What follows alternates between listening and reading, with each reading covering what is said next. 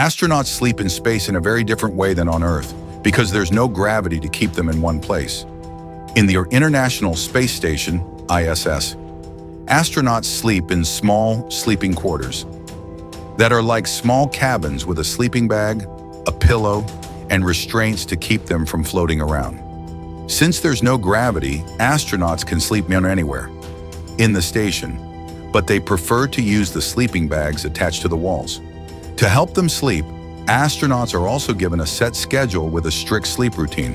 The space station orbits Earth every 90 minutes, meaning astronauts experience 16 sunrises and sunsets a day, which can mess with their body clocks.